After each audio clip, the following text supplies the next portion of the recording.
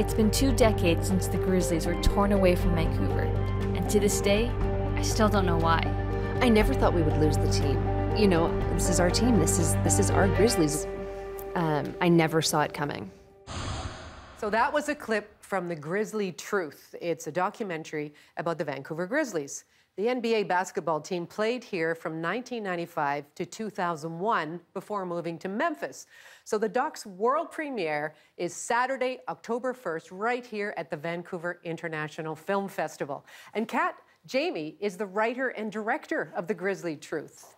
Thank you so much for coming in, Kat. Thank you for having me. Okay, 20 years have passed and we're still mourning. We're still mourning the Grizzlies. So why did you decide now was a good time to put together this documentary? I've always wanted to tell this story. A few years ago, I made a film called Finding Big Country. And even when I was making that film, this was the ultimate goal, to tell the full-length story of the Grizzlies in a feature-length film. And so yeah, this is like a decade's worth of dreaming. Okay, you mentioned Finding Big Country. Big Country has to fit into this conversation somewhere because he absolutely stood out as a player. What was it about him? He was our franchise player, you know, the biggest guy on the court. He had such a cool nickname. I think many of us kids just kind of gravitated towards him. And Bryant is one of the many players that, you know, I chat with and I speak to and who shares their story with me about their time here in Vancouver with the Grizzlies. Okay, what about that time? Why is this sort of stuck with you? I think, I know the Grizzlies, you know, weren't the best team, but I was 6 years old when the Grizzlies came to town, 12 when they left, and I just remember having so much fun at games. I think I was at that perfect age, you know, kids see the world in a different lens, and I think the Grizzlies were just here at the perfect time for me.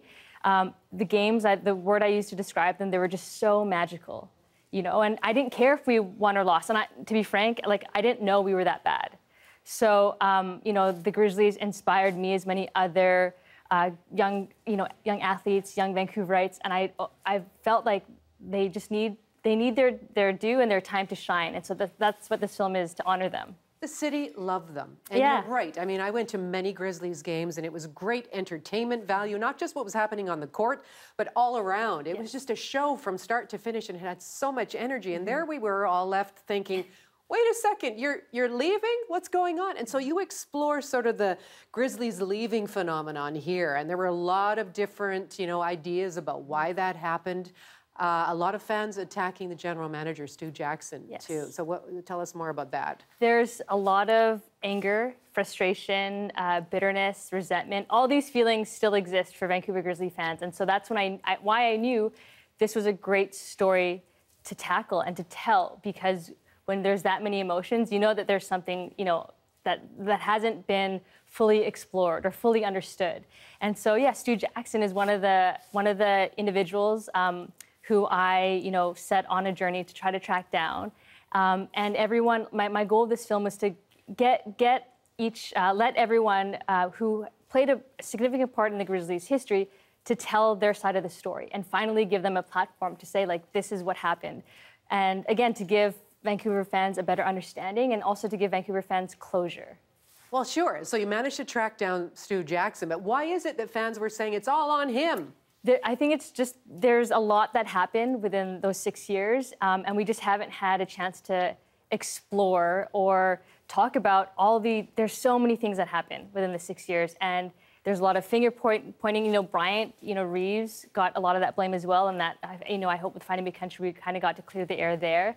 So the goal with this film is to do the same with a lot of the main suspects that I kind of tracked down with this film. I see. Do you think that there's ever going to be a possibility that we see another NBA franchise here in Vancouver? I hope so. I mean, this is the film you know, all my films I hope I make to sort of get the conversation going. I want the NBA to come back to Vancouver. I think we're a city that can support a team, and hopefully, yeah, this film just gets the conversation going, and you know, hopefully we get to a good turnout with all our screenings at VIF, and we can show how many people still love and miss the Vancouver Grizzlies. Well, sure, and you're wearing the colors today as well. I still see a lot of people with the original Grizzlies T-shirts as well. But tell us about this one, because this is going to be available this weekend. This is available this weekend. I'm doing a collaboration with the Fu Hong Curios gift shop down in Chinatown. At the Chinatown Storytelling Center. Exactly. We're dropping these tees. This is a limited edition color in teal. So I will be there this weekend selling this as well as the Grizzlie Truth merchandise. So, you know, if you want an outfit, if you're thinking what to wear for the premiere, come on down, get some gear, and you'll be ready to go. I love that. Now, before we let you go, you have a little bit of a secret to share with us today? So, really big news. The premiere is going to be an amazing event. It's going to be a Vancouver Grizzlies reunion. We have players coming to town, so players who we haven't seen in over like a decade. 2 decades maybe. Tony Massenberg, George Lynch, Antonio Harvey are all coming to the premiere. We have another special guest that I have to keep my lips sealed about right now. The Grizz Extreme Dance Team will be there. The Super Grizz will be there. There's going to be red carpet. There's going to be basketball activities outside the Queen Elizabeth Theatre after the screening. You don't want to miss what's happening on October 1st. We're literally going to be bringing back the Grizzlies. I think that's fantastic, and maybe it'll be just enough to stir up enough excitement about basketball in this city again that we will indeed be pushing for another franchise. Kat, all the best to you. Thank you. Thank you so much.